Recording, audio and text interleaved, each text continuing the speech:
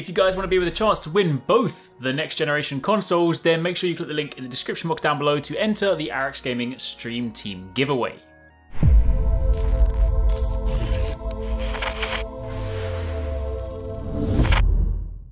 Yo, what's going on guys? HyperX here. Welcome back to another video for Monster Hunter World Iceborne. And in this one, we're going to be taking a look at the new Artemis Male Alpha Plus. That is, of course, the armor you get from the Monster Hunter movie collaboration quest. This one, unlike some of the armor sets like, say, Sakura or Ryu, or even like Claire and Leon, this one is not a full armor set, so it does allow you to have individual pieces. It does, however, mean you don't actually get to get that kind of like Artemis look from the actual quest themselves. Not that I think that matters to most people. I think most people just want to kind of be able to wear the armor potentially.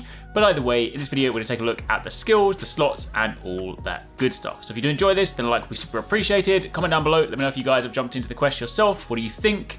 And are any of you guys going to be watching the movie? Tell me down below. Do you guys want to see it? I'm still going to check it out regardless. I don't expect it to be that great, but I still just want to see monsters on the big screen. Anyway, when you play through this, if you complete the first quest, the first one will give you 5 chocolate, which is a kind of a strange item, but regardless, you get 5 chocolate, and you need 1 of each for the armor pieces. So simply doing the first quest, you should just have everything you need to craft the armor.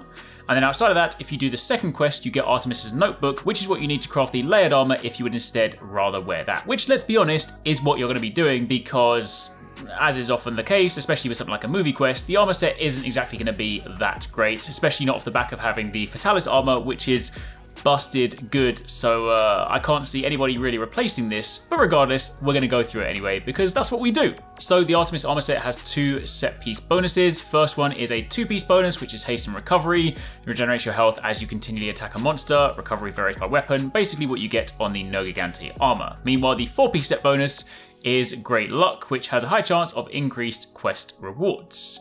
Outside of that, you do have level 4 earplugs, so of course nullifying weak monster roars and reduces the effects of the stronger monster roars, so you know, only 1 point away from max earplugs.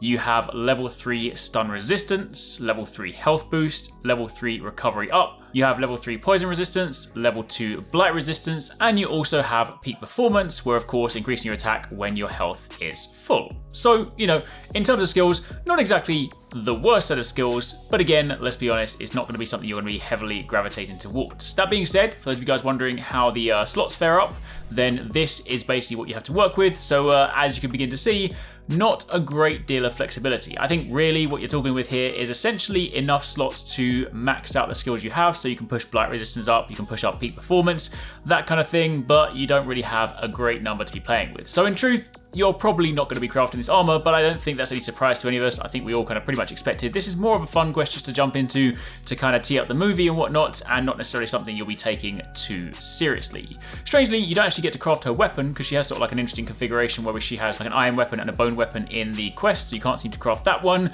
But either way, if you do want that look, or maybe you want at least a piece of it, because the chest piece does look kind of cool. It's kind of sort of got that knight aesthetic to it, so if you want to get that, then you can of course go over to the smithy and craft the layered version. But for the time being, that is pretty much it. That was a quick look at the armor set for Artemis, or the Artemis armor set. Hope you guys enjoyed the video, and of course be sure to keep it locked, because this weekend we'll have another little sort of Monster Hunter Rise recap for some of the new clips they've been sharing, so definitely don't miss that. Thanks for watching guys, I hope you enjoyed that video. Don't forget, if you haven't already done so, you can join the HyperX Gaming Discord. We've got an awesome community over there with so many different channels for you to chat loads of different topics and different games. I'm in there, the team's in there if you guys want to chat with us, find people to play with. It's just in general a great place to be. And of course, if you enjoyed this video, don't forget to turn on those notifications so you don't miss any of our future uploads.